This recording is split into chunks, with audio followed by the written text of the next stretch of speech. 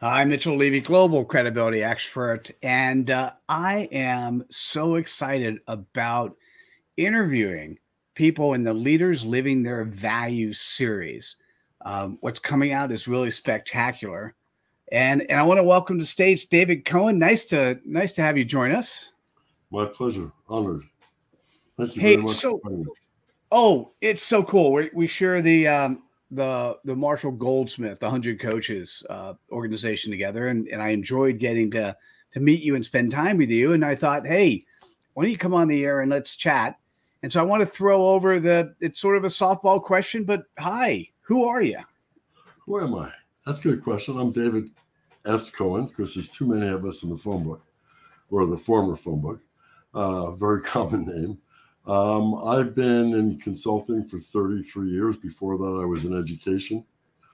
I focus on, I guess all the time, on ethics, values, and behaviors, focus mostly on behaviors, trying to help leaders make the organization as great as the people inside them, and work with organizations. I've worked on 5 continents and worked with large organizations, small, multinationals, and been married as of 3 days ago, 51 years.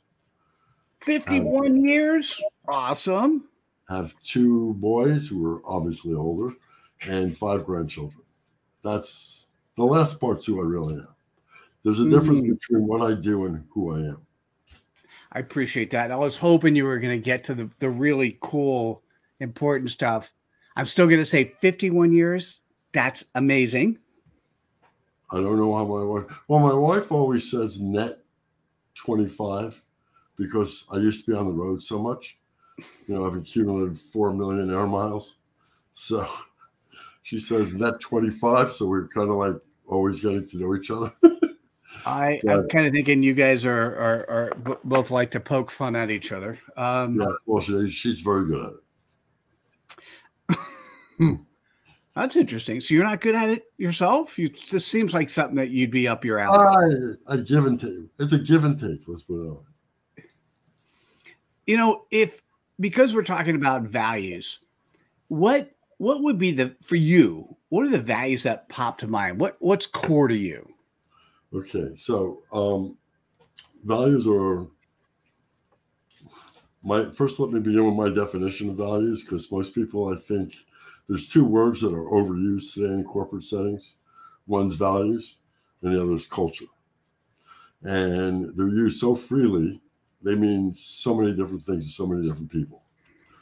So my values are my strongly held beliefs that are emotionally charged, resist change, and applied universally, regardless who you are in this world.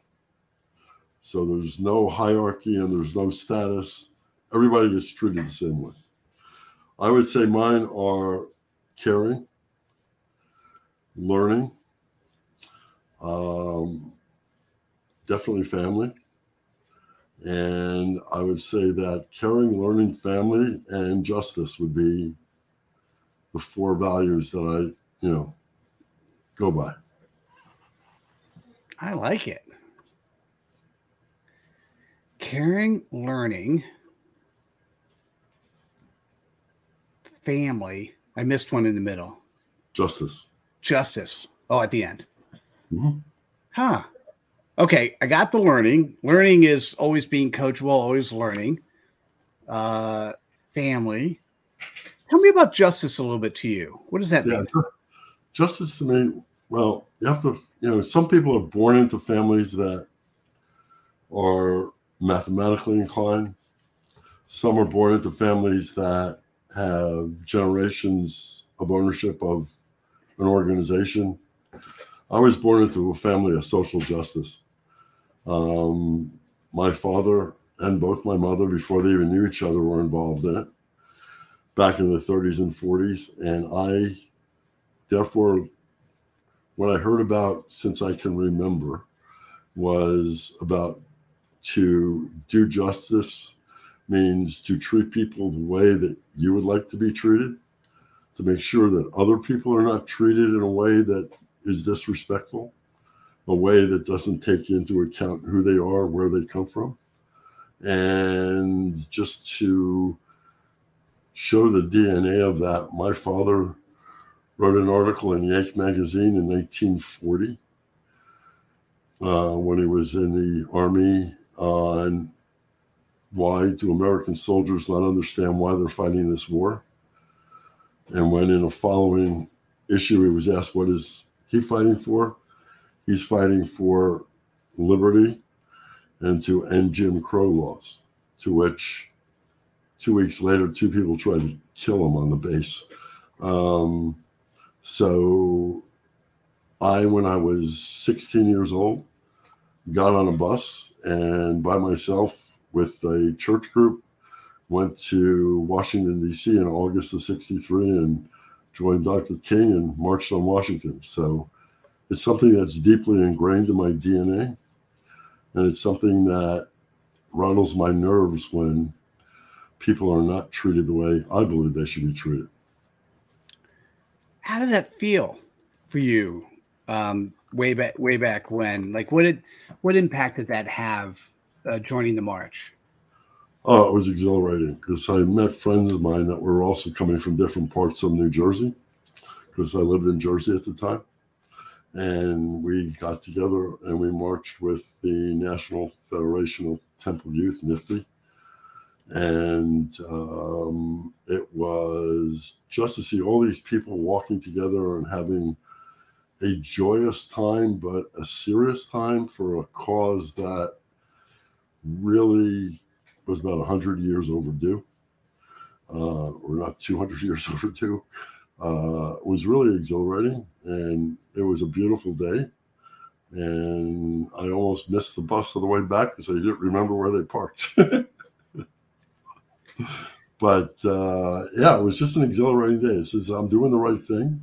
I'm in the right place. And by today's standards, it was a small march, only about 250,000 people.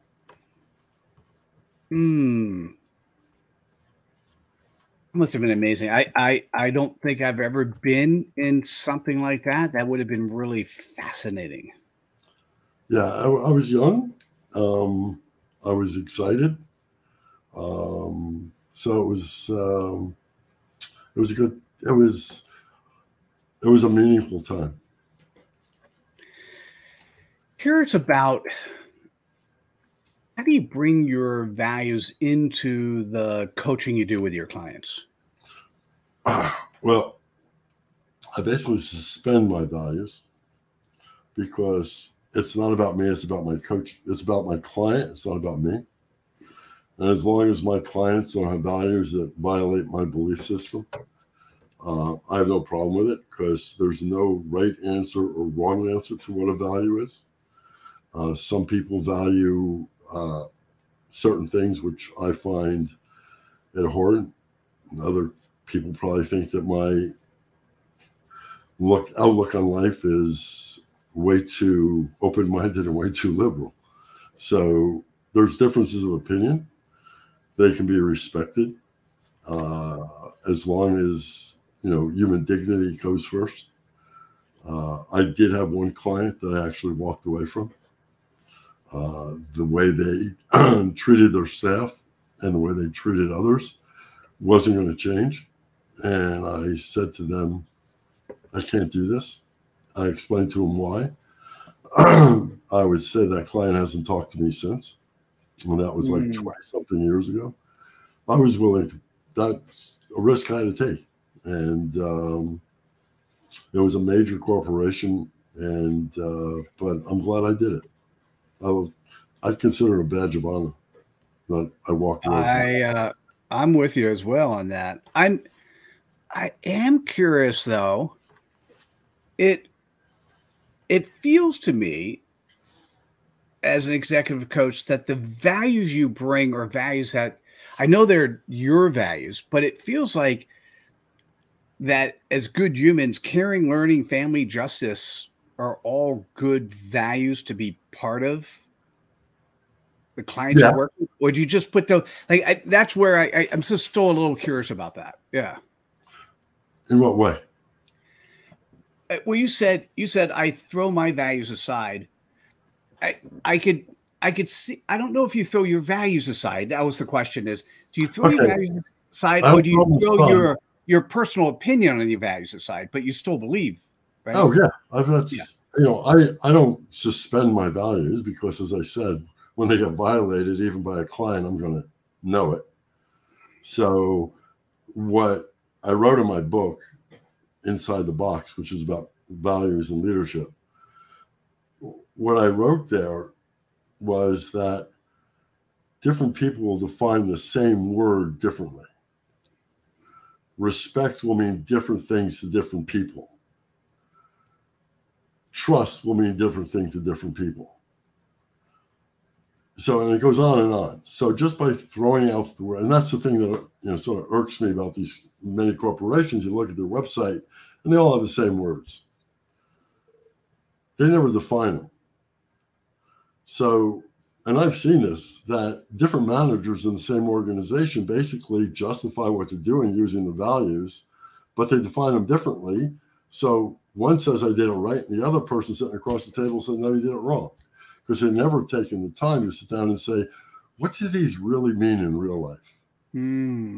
What do these really do for us that tell us? See, I believe once you define your values in an organization, you have defined your code of ethics, your code of conduct. To violate your values, to me, is justifiable grounds to be dismissed. Oh, so I'm still with you. Let me continue a second further, though. And that is was really interesting because it's you're not when you say define your values, I think the implication is that you've also come up with a common language. Yes. That if your value is trust, what does trust really mean? And not in a Hallmark card sense of trust.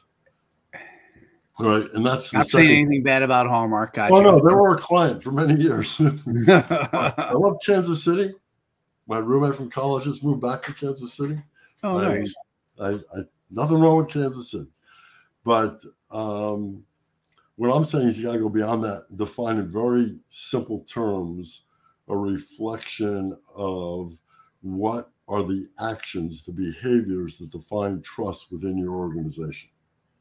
So if you do critical incident interviews, which we do with employees, you would find there's a pattern that defines trust. There's a pattern that defines whatever it might be. And what we're trying to do is by defining what are those behaviors, those actions that people call it, you now have a calibrated understanding of right from wrong. I'll give you an example. There was one of our clients, a major pharmaceutical organization.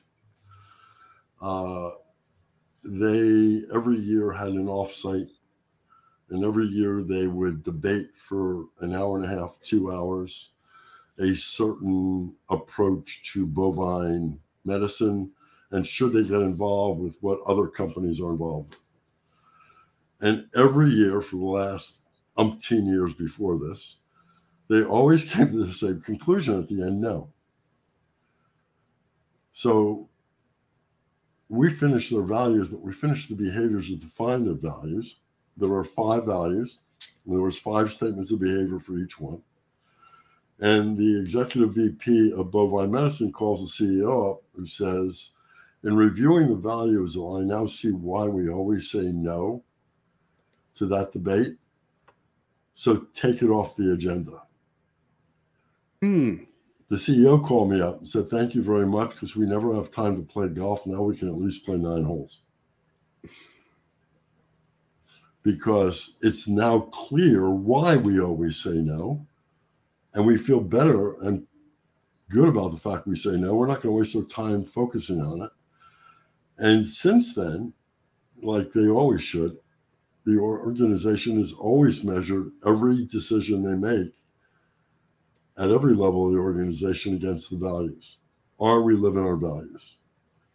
Are we doing the right thing according to our values? And even if we're going to make money off of it, but it violates our values, we're going to say no. Or find a way of doing it so it doesn't violate our values. So it becomes a very interesting process, because it builds. And the thing is, when you think about leaders, why are leaders successful as leaders? Is they build up trust and respect with their direct reports. So if you have predictability of behavior, it makes it safe to be a leader. It makes it safe to be an employee. And people are not going to be surprised by any of your actions. And they're going to trust that if they do something that's consistent with the values, even if it doesn't turn out right, but it was consistent with the values, you're not going to get angry at them either.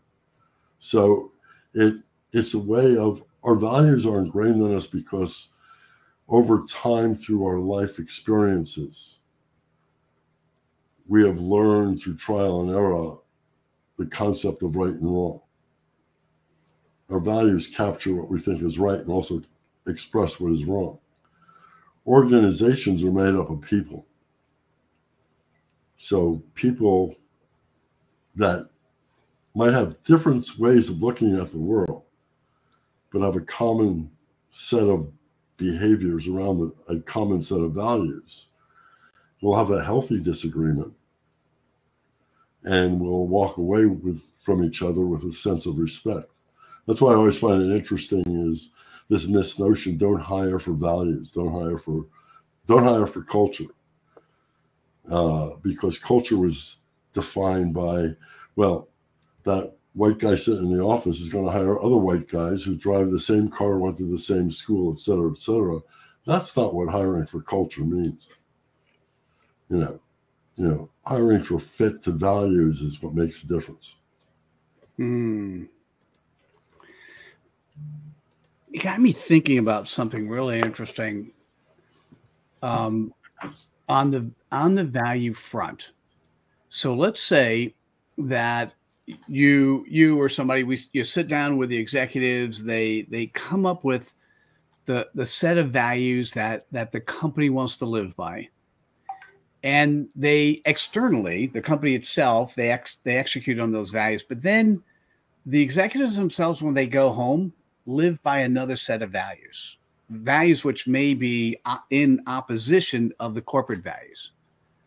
Does that work at all? Because I answered that question. I have a very strong opinion. I'm so glad you're shaking your head no, but tell me what does that mean to you? Well, one of the keys of succession planning is a high potential employee has to already live the values of the organization, because their behaviors are going to tell people. It goes back to education. There's a concept of hidden curriculum. And the hidden curriculum is the subtle things that happen in a school that teach you how to get along with the teacher, how to get along with everybody else. What are the rules? What's the structure? What's the norms of behavior? People are always looking up the organization to see what's flowing down. And if that executive acts inconsistent with the values, it gives other people permission to act inconsistent, and you have chaos. And so what happens then, and I've seen this recently with an organization I was working on, where the CEO felt he can treat one member of the executive team differently because he needed this person because of their expertise. But because they were acting different, everybody in that division acted different towards the employees inside also. And people were complaining, don't they get it? They're not, one of the things is that you're supposed to socialize something before you introduce it. Well, they didn't socialize, they just introduced it, and in doing so changed a whole bunch of things that caught everybody, including customers, by surprise. So they were angry. But when I was asked to talk to him, his rationale was values are aspirational, we're not there yet. So I said to him, well, the reason that people are upset is we define the values according to behaviors that everybody's currently living. And number two is that even if they're aspirational, once you put them out there, they're no longer aspirational. They're real. People expect you to live them. Well, let's put it, long story short, I'm not working there anymore because he insisted values are aspirational. And We agreed to disagree, and that was it. But that's a problem, because some CEOs see this exercise as complying or fulfilling something that at business school they were taught they were supposed to do, or they read in HBR that we're supposed to have a value set and a strong culture, and it means stronger results. So we're going to go off and do it. But it's not authentic. And if it's not authentic, it doesn't work. Yeah, this is not an academic exercise. This is how one should live. And David, thanks for coming on, even though I know you're still at the tail end of COVID. So thanks for joining us. I'm hanging in there, making it. What I'm thinking about what you do, and when you go into an organization, are you called in because you wrote the book on values? Are you called in originally by companies saying, "Hey, we need a bit of value structure"? Or what is some of the reasons why companies will call you in to work with them? Yeah, one project they just finished is that they had organizations define their values, but there was that higher single word or hallmark card level, and they knew they had to get it more granular so they could integrate it in a meaningful way with their talent management systems. So we went in, we did our research, talked to executives, talked to employees, came back. We actually do something, a validation study where we asked employees, do these values really make a difference? These behaviors really make a difference in living the value? Came back, gave it to them. So that at one level, that's one way. Other organizations have called us in because they never been down that road before. And the current leadership feels they should go down that road. Another organization was a merger of 4 equals in the sunroof business, automotive business. So there was Holland, there was Germany, there was China, and South Korea. So they said, the leadership said, we got to get together and figure out what we expect from people so they know the ground rules for success. Because it's not a merger, it's not an acquisition, it's actually a new company.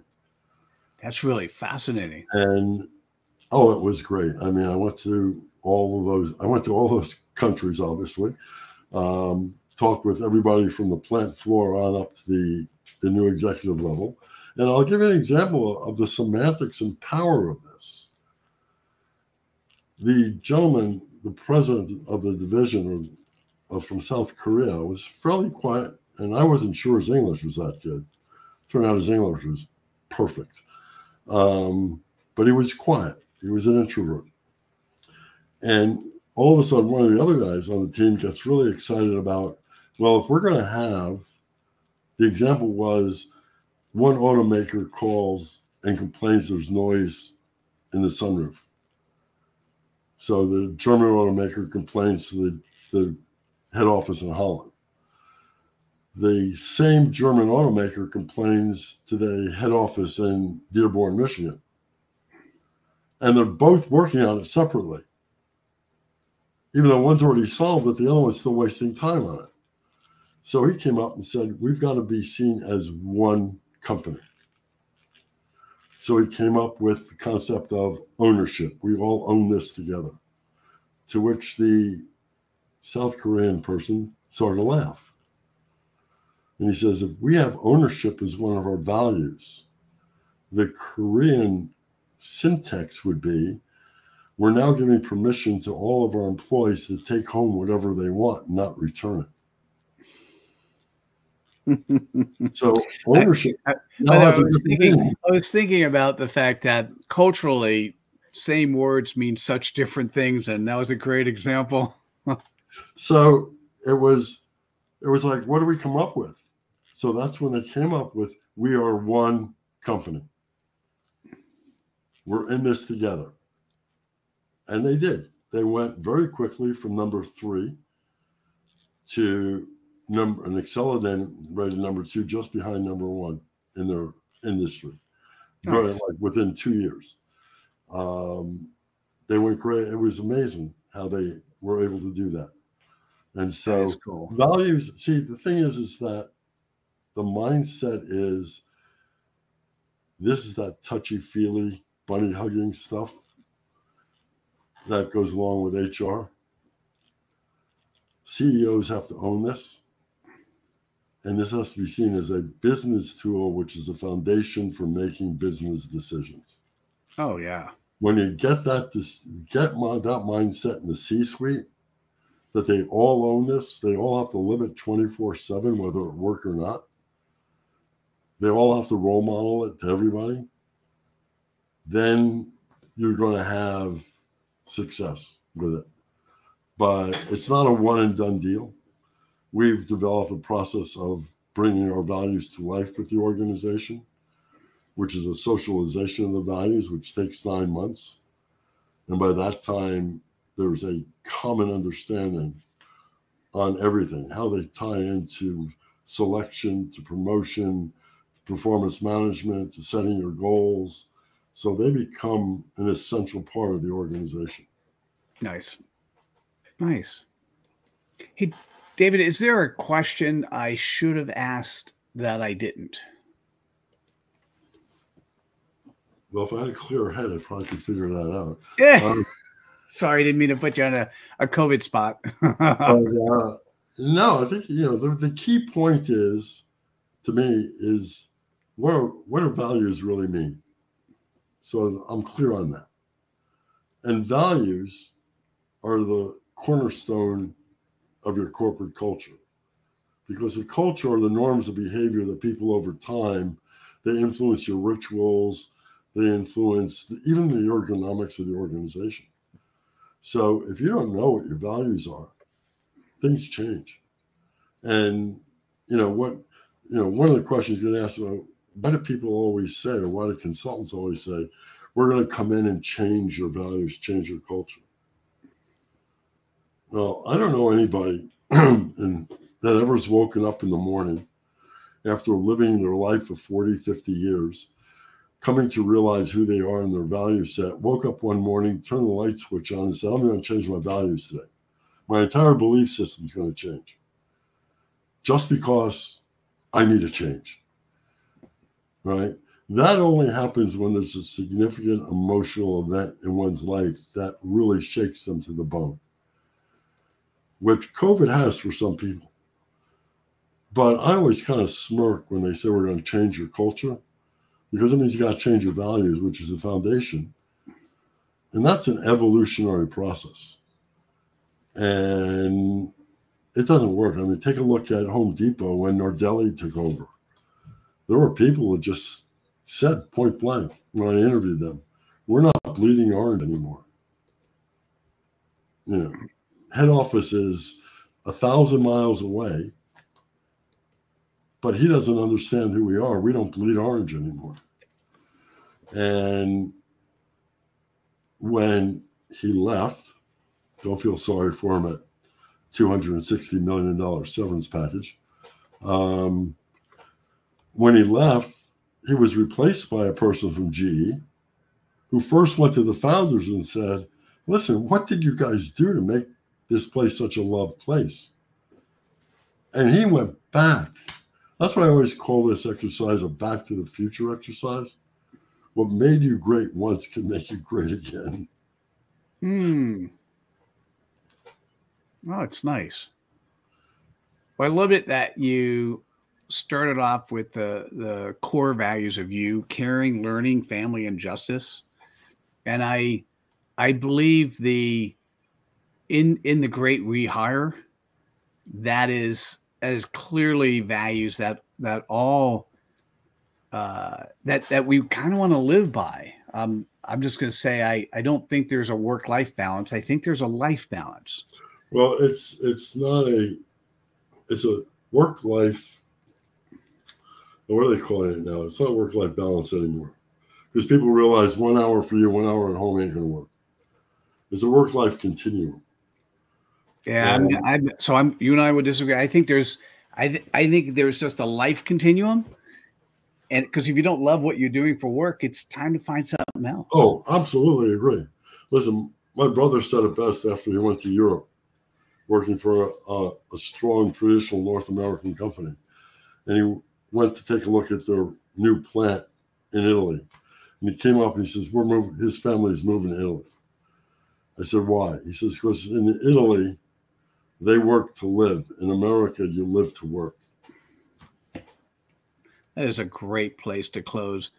So listen, if you're listening or watching and you recognize the importance of focusing on values for your firm, reaching out to David S. Cohen makes a lot of sense. David, how best can people reach out to you? Either through our website, which is sagltd.com, or through LinkedIn, if they can find me, because there's a lot of David Cohens. But there's a David S. Cohen. That's why I use the middle name, the middle initial. And except there's also a David Cohen that writes The Simpsons, so not that one. So they can get me through there, or they can just email me at david@sagltd.com. Awesome. David, thanks so much for joining this episode of Leaders Living Their Values and sharing yours. I really appreciate it. My pleasure. All right. Hey, thanks again. Listen, this is your time to spread some cred dust. Share this with your friends. Click on the like button, and we'll see you at the next episode. Thanks. Take care, everyone. Bye now.